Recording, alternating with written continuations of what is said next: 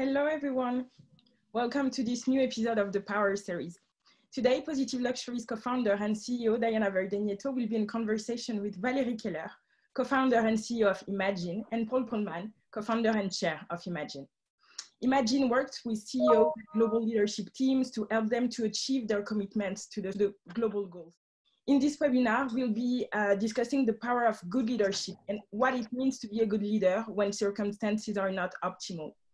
We will have 15 minutes at the end of the talk to answer all the questions. So please submit them in the Q&A box and we will answer them at the end. Over to you, Diana. Thank you very much, Claudia, and good afternoon. It's a real honor and privilege to spend the next 45 minutes with you. Thank you so much, Paul, for joining us and for your time. And thank you so much, Valerie, for being here, virtually being here. So today we are talking about, good leadership. And this is very, very important because obviously we can't deny that the last 6 weeks has been incredibly challenging, but the next probably 5-6 months is going to be even more challenging. So I think I'd like to start with you, Paul, if I may. I mean, how to lead in these turbulent times and which leadership styles will prevail in the current crisis? And also, what makes good leadership? Well, I think a lot of the changes that were needed in leadership have already started before the crisis, but the crisis might have a little bit accelerated it. So I'm not sure that because we have the crisis right now, we need different leadership, but we certainly need to put some of our skills higher. We have seen the trend to AI and technology that requires different leadership and different ways of working. We've seen the pace of change always picking up, even more so during COVID. We see new employees coming in that have a higher sense of purpose and a different understanding of authority. We obviously have also seen the importance of multi-stakeholder models where morals and ethics have been pushed to a higher level. And then the effects of being an interdependent world, again, what COVID has shown us, requires other different leadership skills. I've always said that the best leadership skills actually moving forward, even more so now so than ever, are actually the skills that the female gender, if you want to, possesses better than others. These are skills like humility, empathy, compassion. Even more so now than ever, you need these collaborative relationships. And it is not surprising that if you look at the crisis and the countries that do best, countries like Denmark, like Iceland, like New Zealand, like Norway, Finland, they're actually all led by Taiwan. They're all led by female leaders. So I don't think that is a surprise. So it's that higher level of moral leadership that we're really talking about. Oh, Diana, I think you're unmuted. So, sorry, yes, thank you very much, Paul. I mean, Valerie, I mean, you look at this from a slightly different lens because you are actually working with multiple stakeholders. So what makes good leadership from where you sit as the CEO of Imagine? I think Paul actually said it really well. I mean, leadership is contextual, right? So what kind of leadership is needed is like, well, what is the environment, right? What are we leading for and who are we leading? And so if you take that frame, it says leadership is contextual, what's needed now in this moment where we have truly a historic pause that allows us to fundamentally rethink what are our lives about, what are our businesses about, how we make, how we take, how we consume. I mean, no matter who we talk with, whatever webinar we're in, fundamentally that's kind of, we have a shared human experience that is allowing us a little bit of a pause to then think, how do we do this differently? And I think what we're seeing, and Paul and I both in our conversations with other leaders, is that they're first and foremost showing up to the crisis as human beings, which is saying, okay, this is what the world needs right now. Then what's called of us as a leader is to take care of our people as an organization. So we're seeing that as kind of a first and foremost, whereas, and in prior evolutions, I think when we first started looking at sustainable or responsible business before, having to make the case on saying you take care of people, when in reality now what we see is first and foremost, people first. We might furlough people, but we as leaders are gonna not take pay pay, perhaps we might take cuts, so sharing the pain. I think we're also then seeing a wider circle of care that says our circle isn't just our people, it's also the people who help us to do our business in the world. So what we've also seen from leaders is saying, okay, we're actually going to take care of our suppliers, and particularly the smaller suppliers. And whether that means that we're going to extend credit, like Paul's successor, Alan Jope, is done at Unilever. So they say we take care of our people, we take care of our suppliers, and by that we means we're going to provide some liquidity. If the financial market isn't doing it, then we're going to at least honor our contracts. And we've seen that the same way in fashion as well. And we're seeing leaders like Helena, the CEO of H&M, who along with Manny with PVH are then mobilizing fashion leaders to sign up to a pact that says we're going to honor our commitments for vulnerable garment workers.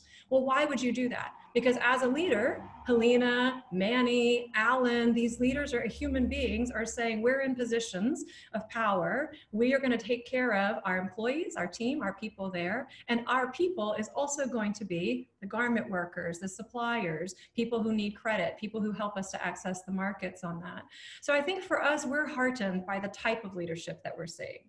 Because if leadership is contextual, the way that we see many leaders, not all, but many leaders showing up in this crisis is first and foremost as a human being that is playing the game for others and not just for short-term self-interest. So essentially, Diana, they're living multi-stakeholder. We're not just talking about it. And the other piece on that we haven't talked about, that's putting people first, but we're also seeing people are also saying we can't also then take shortcuts when it comes to sustainability and environmental responsibility.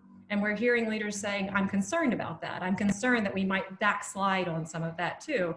So it's heartening then for us to have leaders in that conversation that we're saying, yes, we're worried about business continuity, but we'll take care of that. Yes, we're worried about our people and we're worried about our broader supply chain, but we're not gonna let go of the line that we need to hold on sustainability and on responsibility. And I think Paul is seeing that even more in the work that he's leading with the UN Global Compact, as chair of the International Chamber of Commerce as well, in addition to his role as a co-founder of Imagine. Thank you very much. So what do we need from our leaders in terms of business, politics, society, as we need to restart and redesign our economies? And I might also add, we need to think about how we can restart our economies with obviously people and planet at the heart of it. So Valerie, if you can take the question, and Paul, I mean, if you can take the question again, perhaps from a different standpoint. Sorry, Diana, what was the question? Are you coming to me or are you coming to Paul? To you. So what do we need from our leaders in business, politics, society in general? And as we need to restart and redesign our economies, what these leaders need to have, and how we can actually have this leadership with planet and people, perhaps at the heart of it. I think the first thing that we're seeing, and I'm really curious to see what Paul says on this, because I think we're really aligned on this. I think the first thing that we're asking people to do and that we're seeing is to say, it's not about getting back on track. It's not about saying, can we get back to business as usual? I can't wait until we can start getting back. This is an opportunity to fundamentally rethink what we've been creating and how we've been doing it. And so I think the real leadership challenge and opportunity is for people who are not saying, let's get back to business as usual. Business as usual, we were already calling for business unusual, right? We were saying, when people are saying, let's get back on track, we would say the train tracks were kind of, heading into the wrong direction. And that wasn't a light at the end of the tunnel. That is an oncoming train. So if I think back to one conversation I was really heartened by, was a CEO, a woman in China. And she was saying, well, what's coming to you is we're ahead of the curve essentially, right? So, you'll see this in a few weeks when you start getting back to normal. And so she was saying about how as a CEO that they had taken care of their people, they weren't taking pay and compensation as leaders on that. And she was also saying what was interesting was to see clear skies over Beijing. And she said, she said, Valerie, though, there's a part of me that says, we know there's no planet B. We know we need a new plan for business, what the B team and others are doing. And we actually talked about positive luxury in our conversation, Diana, that we need this. She said, but at some level deep down, I get heartened when I see the pollution coming back, because it means we're back on track. And we had a conversation, God, that's terrible, right? That we don't want to get back on track. And so then she and I had a conversation about what that means. And actually leadership now is not about saying, how do we get back on track? It's really seizing the opportunity to have an entirely new kind of conversation. Paul, I don't know if you agree with that or if you've seen Yeah, no, I totally agree. I think the crisis has shown us three things: is that you cannot have healthy people on an unhealthy planet. So the relationships between biodiversity, climate, and health are increasingly understood. I think the crisis has also shown the lack of social cohesion. This was already an economy very much skewed towards the few that have all and the majority that doesn't. And this has been even more so exposed. The most vulnerable professions that we need the most, like the nurses, the truckers, the people working to provide us with food, and the people in the stores, were the most underpaid and least protected. And that has come to the foreground. And then the third thing is that people that do well during this crisis, well relatively, are the ones that work in cooperation and form these new partnerships. And these are the skills, you know. So businesses, I believe that businesses are going to compete longer term far more on things like trust, or on responsibilities, and on creating these deep relationships with all of their stakeholders. And obviously these relationships should be very strongly based on shared purpose and values. And as a result, it gets to a higher level of moral leadership, where you really truly have to put the interest of others ahead of your own before you start to look at yourself. And actually doing so, you know, you'll be better off. So the leaders that do best in this environment are the leaders that speak the truth, that take the science for what it is, that give wise guidance, that actually take courageous actions and provide a certain sense of hope. And the changes that we need are quite significant. We need to decarbonize our global economy. We need to fix our food system. We need a new health system. We need to ensure that the financial markets become again subservient to the real economy. These are major systems changes that are needed if we don't want to go through these crises every 10 years. We had the financial crisis and had to spend a boatload of money. The outcome wasn't that good. It created more inequality, populism, political isolation. Now we have the COVID crisis. We're spending again over 10 trillion. Let's at least be sure that we spend it right, so that we don't have to go through this every 10 years or increasingly more often. So it needs leaders that are also bold and actually are able to disrupt the system, and as Valerie said, redesign versus returning to the old. I hear so many people saying, oh, wouldn't it be good if we could go back to before COVID? Or can we not restart the economy? That would be a tragedy, because that would be totally disregarding the drivers that got us to this terrible situation in the first place. So these are the courageous leaders that we need, these moral leaders that are going to make the difference, not only for themselves in making a difference in life, but also for the companies that they represent. Diana, can I pick up on something Paul was just saying there about kind of the next level of leadership? Of course. It's really to the core of Imagine in one way. And what he was talking about is really being able to see leaders that not only put the interest of others ahead of themselves, yeah, and think beyond kind of their normal kind of small set of shareholders or broader set of stakeholders, we really see the next level of leadership as being those who will bring together, their collective across industries to work for the common good. And that has been super heartening and empowering. I know Paul was actually co-chairing last week the Fashion Pact Steering Committee. It was a group of CEOs, and that now, when I think, what was it, about a year ago now, almost, that, you know, the Fashion Pact was just an idea. And really there was a moment in time where you had CEOs across the fashion industry come together to say, we're going to sign up together to raise the industry standard for everyone. And at the time, there was only on the agenda was only on kind of planetary and sustainability metrics, right? Regenerative cotton and plastics. And so what we also see now, and last week was now the Fashion Pact has gone to, I think, what are we now, 67? Is that 66, right? Yeah, 66. 56 CEOs who've come together, and human rights is now on the agenda. Yeah, so that was the conversation that was happening. A little bit later on, Paul and I will be in conversation, in a private conversation with CEOs across the value chain in food who have asked to come together, who are saying not only how do we help mobilize so that we can use this as a moment to really step up as individuals, but as a company, what is it, companies, as a value chain, what is it together that we can do that we could do? And we really are heartened by that, because that really comes at putting the best interest of others and of yourself. It comes at looking at what is possible and what's needed. And I think this notion of what we're calling courageous collectives is really the next pioneering leadership that we're seeing in the crisis. And we're seeing that across different industries. I mean, we're using fashion and food as examples. We're also seeing that in other sectors as well. But for us, that starts to become the new definition of leadership. Really, I mean, it's almost like hygiene that says if you're a leader today of a business, you've got to be a responsible business. You have to take care of people. You got to take care of the planet. That is just accepted. And it's not acceptable that says even when the times are tough, that you're going to skimp on that.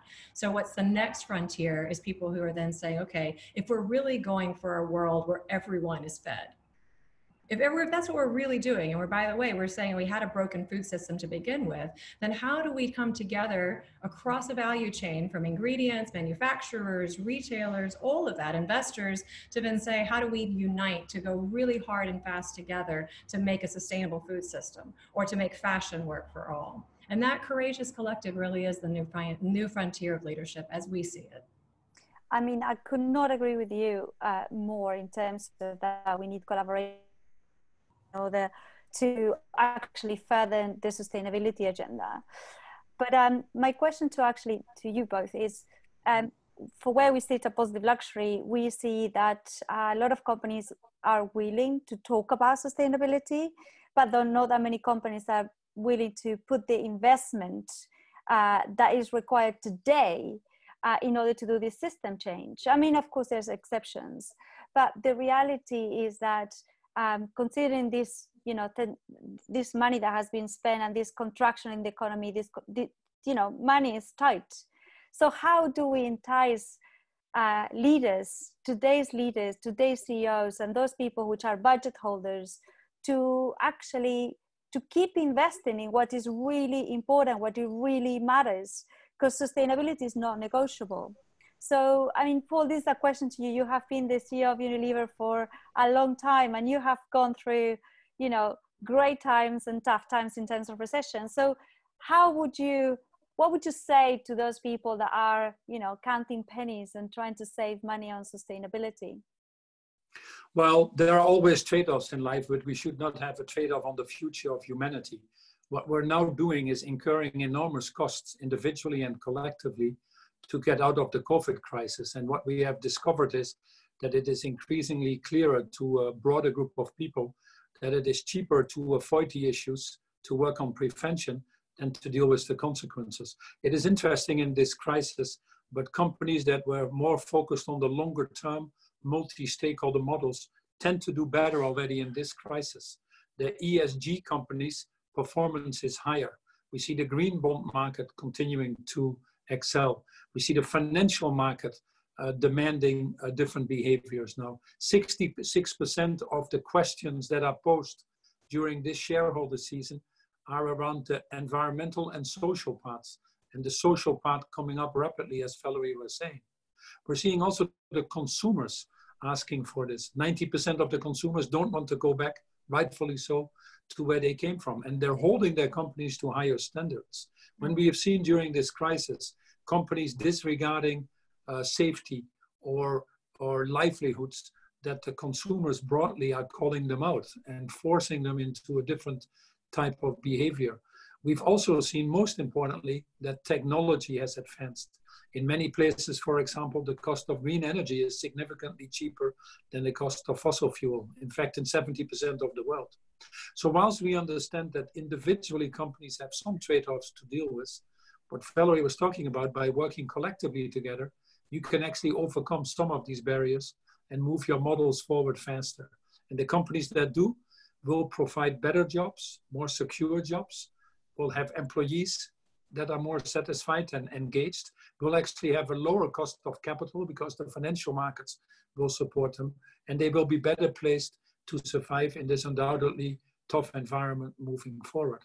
And that's where we need to get individually as companies, but on the bigger things collectively. When we put the fashion companies together, the 66 companies, they collectively agreed to cut their carbon emission to stay below the 1.5 degrees, which is called net zero by 2050.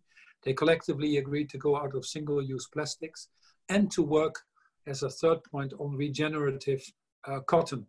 Because you do that collectively, I'm of the opinion that you can actually do it cheaper and better and more resilient if you do it together than if you would all go on your own and have a narrow definition of CSR or ESG that doesn't reflect the multi-stakeholder interest. So this is going to be a big competitive advantage, this green economy that we're going to create. Healthier environments, healthier living, better jobs, more security. I think that's the future that we aspire to, and that's the future that we need to drive to individually and collectively. Thank you. I mean, I'd like to kind of give the opportunity to Valerie to have the last word. So I'll start with you. I mean, in our audience, we have small companies, medium companies, big companies, and not just across fashion. We work in the beauty industry, travel and hospitality, premium drinks, jewelry, and watches, of course. So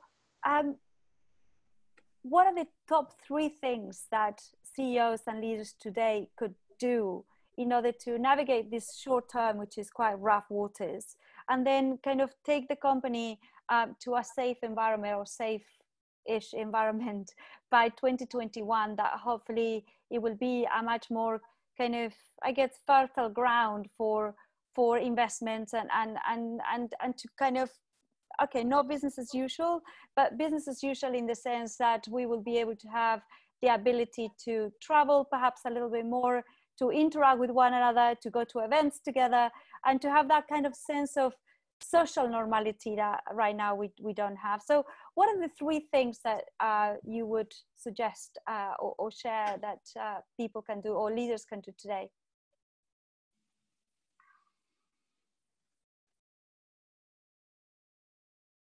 Was that to Paul? You wanted to go to him first and then come to me? Yes, please, Paul. Sorry, to you. Well, what leaders now need to do is, this is going to be a tough environment. There's no question about it. And we need to be honest about that. The economies are going to contract in many countries 20–30%. The fashion industry, like the tourist and travel industry, like many parts of retail, have been especially affected by this. So next to saving lives that the industry has done tremendously well together, or protecting livelihoods, we now have to collectively protect the sector, and as we talked about, come out better than what we went in. For that, it has a few leadership skills that are absolutely needed. The first one is to feel comfortable with disrupting yourself. The new normal that we need to create is not going to be the same as where we came from, and you need to feel comfortable with that. If you want to go back to the old way, you're in the process of obsoleting yourself and your companies. The second thing is, in the tougher choices that we now have, pick the ones that are, we call it the harder rights versus the easier wrongs, but work with your multiple stakeholders and ensure that your business model is more resilient for all your partners in your value chain. The fashion industry for a long time has outsourced its value chain, and actually by doing so also outsourced its responsibilities. I don't think you can do that anymore moving forward.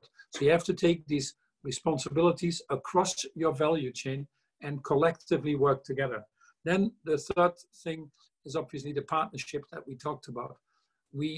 This is business unusual, and we need to really think about different forms of business individually and collectively to come out of this crisis. It's not an industry that has naturally worked together. We've now created the Fashion Pact and 66 companies go together, but there's still a lot of work to be done.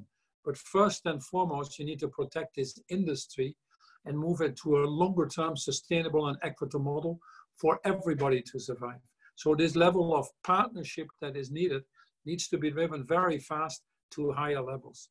I'm very pleased to see how the industry went together to produce face masks or surgical gowns, or how they put their value chain to the availability of the making of PPE materials. So there is a partnership that has emerged when a lot of the fashion companies have done heroic things short term, and we certainly don't want to lose that as we face the longer term challenges.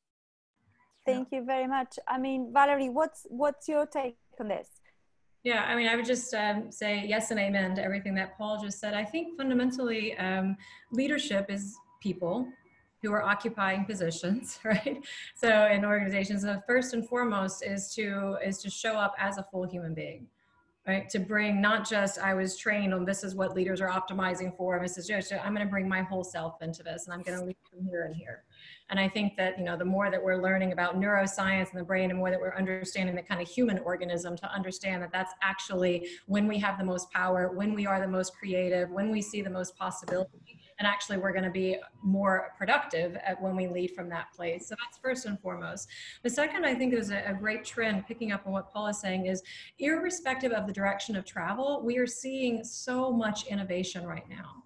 So how can you take the frame that says a crisis is an opportunity, or maybe it's an opportunity, it would be a tragedy if we missed it as a chance to kind of rethink fundamentally our business and our model. And I know even at Positive Luxury right now, I mean, you guys even just doing these types of webinars, which are providing great value to your community, right? You're saying, okay, how do we show up? What are the new innovations that we can do?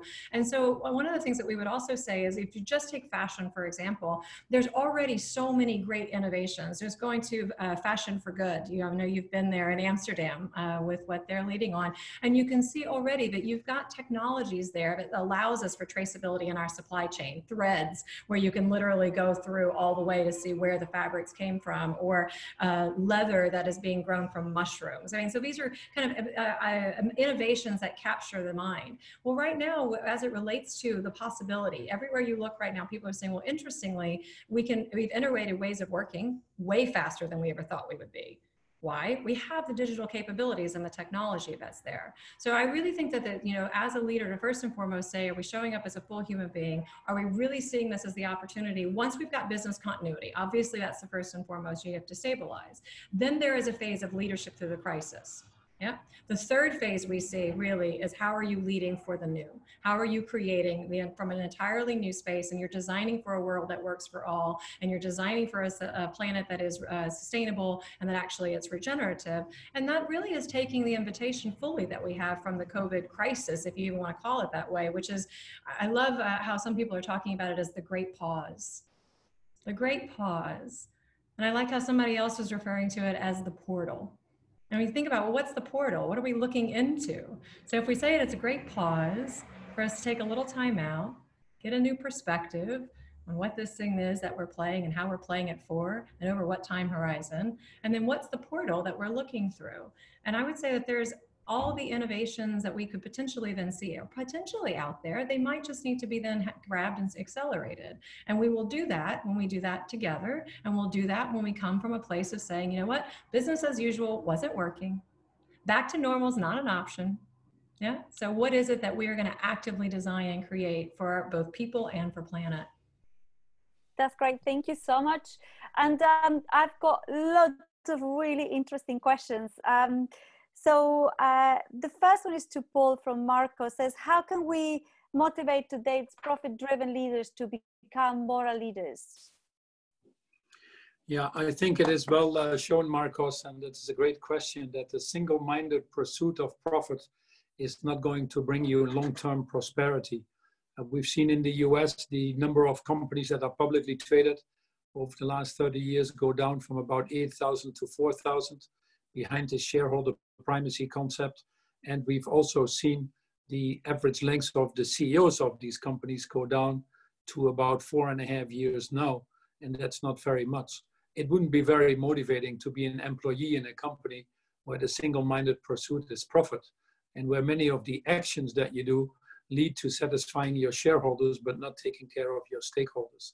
These models don't really work longer term, and there's enough evidence of that in the public domain. And you see also these companies that were so myopically focused on the shareholders struggling through this recession. And I think increasingly struggling coming out of this. Not many employees, especially the young, want to work for them anymore.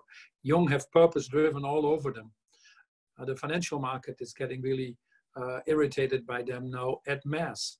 They are demanding that companies take responsibilities on carbon emissions, on labor standards, and increasingly the consumers are calling out and voting with their wallets. So the companies that want to continue to pursue the Milton Friedman shareholder primacy wrote, "I wish them well to the graveyard of dinosaurs." I love that. That should definitely be a quote. Thank you so much, Paul. The next question is from Joanna, and actually this could go to either Paul or Valerie. The next generation of leaders are still at school. Do you think education today is working towards forming great leaders? And if so, what countries, according to you, are doing the best job at it? Yeah, it's interesting. I saw that question in the chat. Short answer, no. I don't think that they are. But I think that it's when schools and education is putting it in the context of what the world needs versus what does it mean to be a business leader. So it depends on what you're talking about. I think that if you talk about exactly as Paul was saying, picking up on that great quote that we say, wish them well to the Milton School and Graveyard.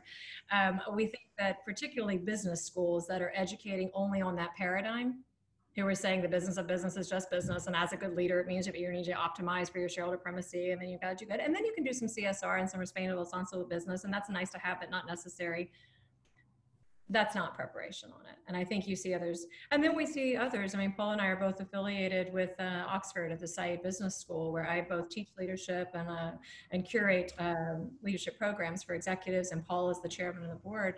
And I think what we see that's a leading edge about Saïd, just to take that as an example, is that they talk about business in the wider world context. And you start from, what does the world need? What are the problems that we need to then solve, and then how do you as business and how do you as individual leaders then operate within that? And that's a very interdisciplinary piece, right? It isn't just saying it's businesses over here, that's also the humanities.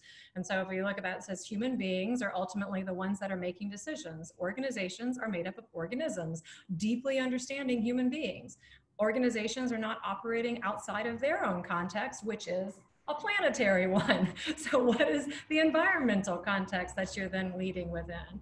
And so schools and education facilities that are actually talking about how do we then educate whole human beings within a whole ecosystem approach of that we are on a host that is this beautiful planet. And if you are leading an organism called business, comprised of a bunch of organisms called human beings, and you're doing that within a larger frame on that you're then leading for that bigger perspective as well.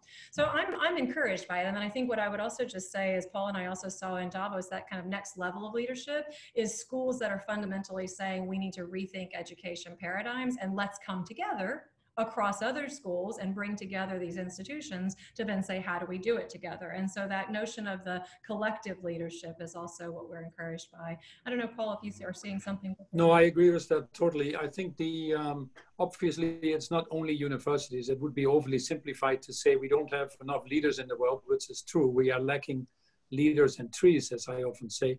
But it's not only because of the academic institutions. We are being formed throughout our lives. And our university experience or educational experience is just a part of that. But we need to continuously learn and unlearn. And great leaders have that ability to do that, to free up space, to let go of things. As difficult to unlearn as it is to learn new things.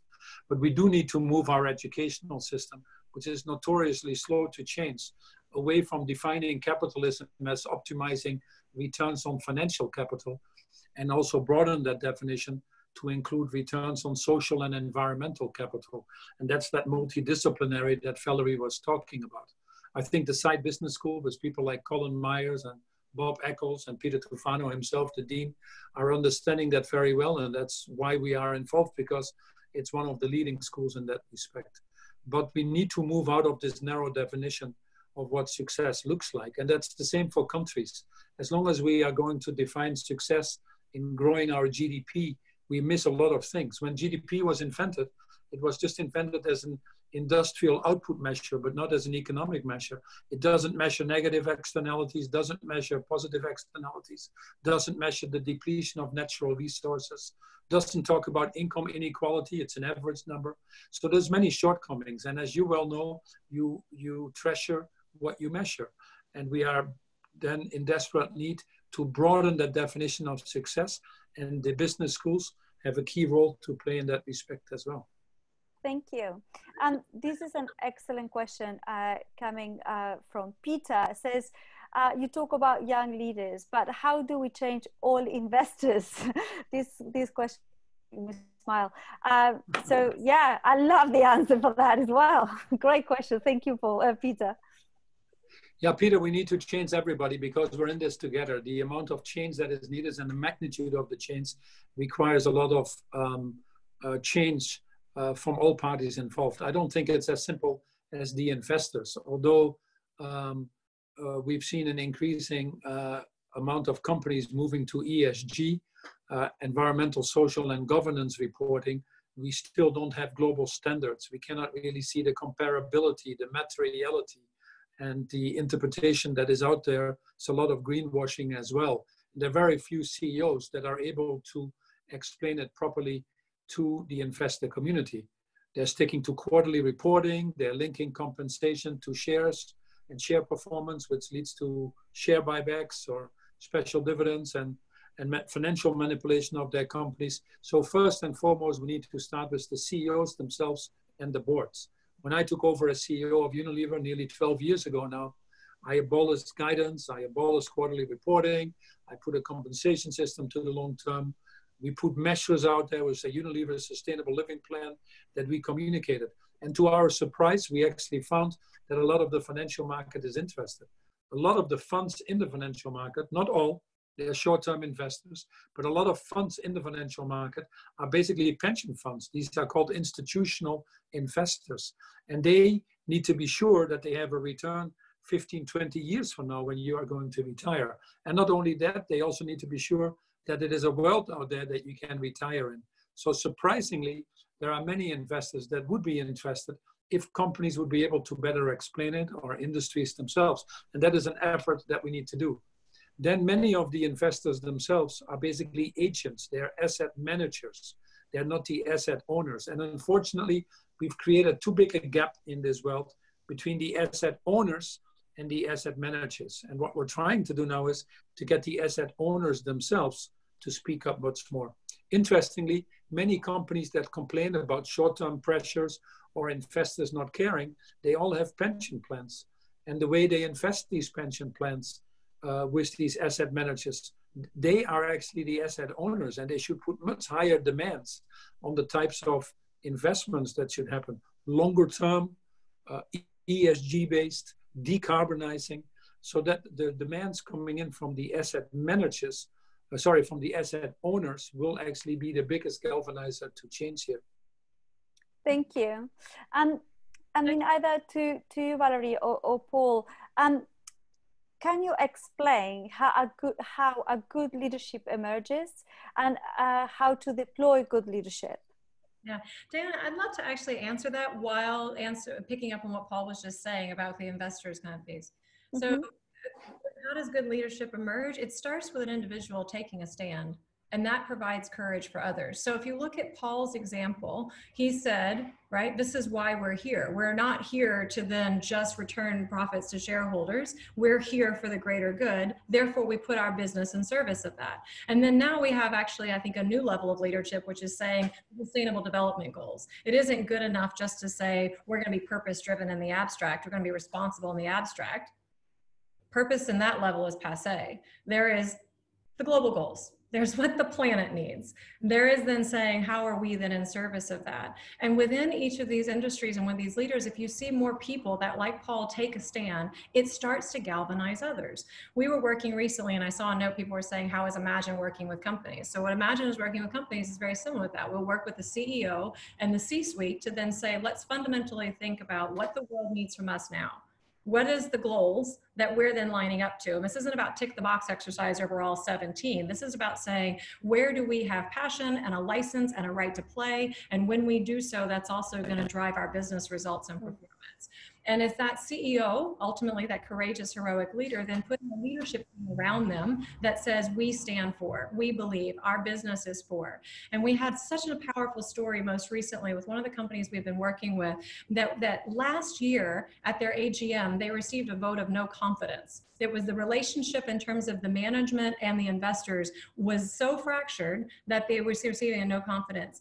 The last AGM that they participated in, after they had said, actually, we are going going for a bigger game for what the world needs. We're putting sustainability on the forefront, and I won't say who it was or what the language was on that, but what their investors told them at the AGM was, we believe in you because of your sustainability stand. Now, obviously they need to make business results. Obviously they need to show that they're meeting their financial targets and their metrics, but they've then been able to bring their along by being courageous as a CEO and as a wider leadership team, standing up and just saying, this is the way we do business around here. This is why we exist. And then there's a bit of an alignment that says, if you care about that, if you're part of that, then get alongside it. And I just think that there is some moment right now, instead of admiring the problem and saying, how are we going to bring the rest of the world along, for all of us to take the opportunity of COVID that says the world is different. Everything is possible now. People are rethinking this, and not to ask and wait. I saw a note where somebody saying, you know, I've got a meeting with Sadiq Khan, the mayor, and how do I get SDGs on the agenda? Assume that it's on the agenda. Ask the question if it's not. Say, where are we lining up in terms of the global goals on this? Because we can't be spending money in a way that is inconsistent with what the goals say. And I think just having voice and the assumption being we're starting from, it's a new normal. We're starting from business is fundamentally needing to rethink its responsibilities in society, and the wind is at our back, and not to lose the portal and the moment that we have. Yeah,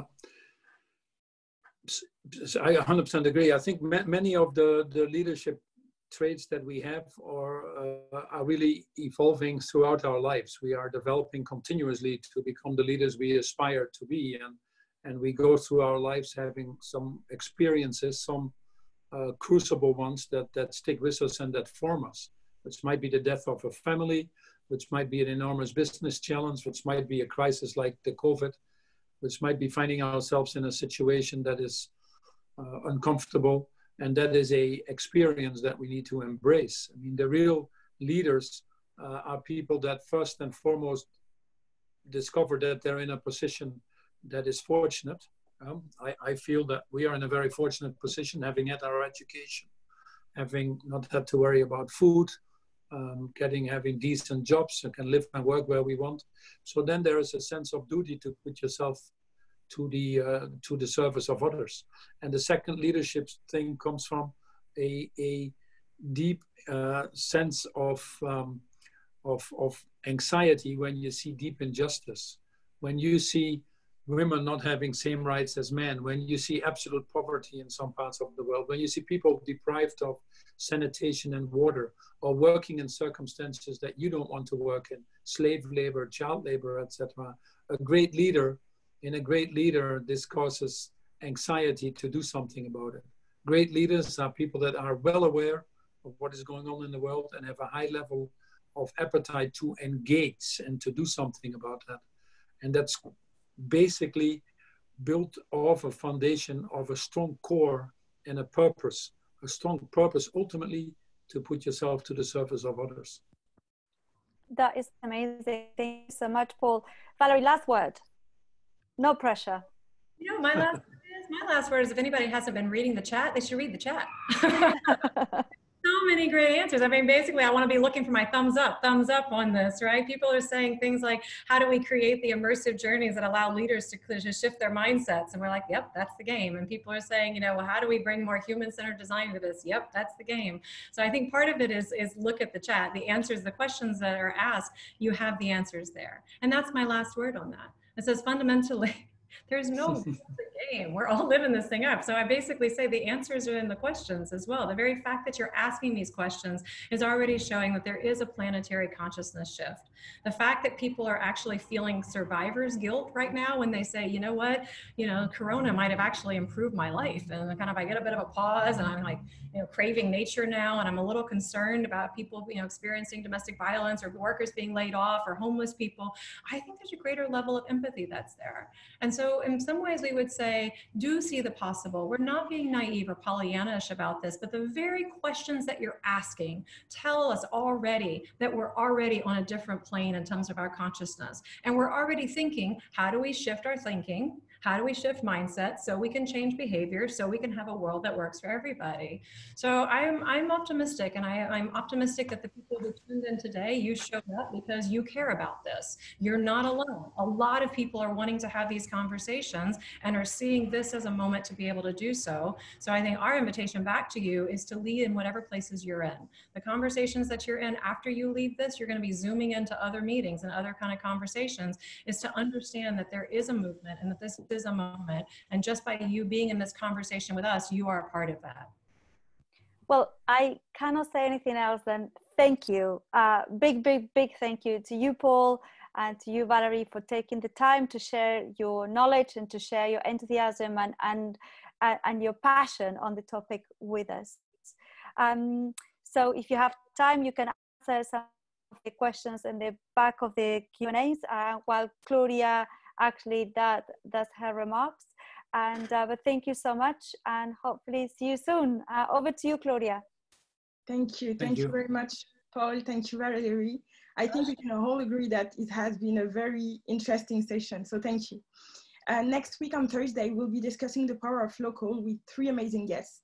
So please reserve your spot now, register to our newsletter to reserve your spot, to receive your invitation, and stay safe. Thank you all for joining.